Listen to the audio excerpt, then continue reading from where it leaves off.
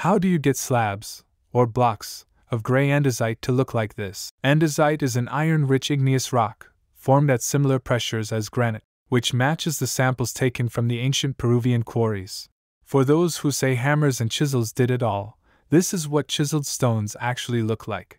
Hammer and chisels alone cannot produce the visible nuances, deviations, and contortions that flow directly from one stone into adjoining blocks, which are not merely facades, as the blocks are tightly fitted throughout the entirety of the cross-section of the wall. The blocks and the walls are homogeneous, and are not a loose shuffling of sand and pebble, filled with cracks from uneven drying, which is what you typically get with brick and mortar, or bags of cement. Their walls were built as seamless fitted mortarless constructions, while all our walls, whether it's that of a tiny house or a massive nuclear power station, have to be held together with mortar between the bricks.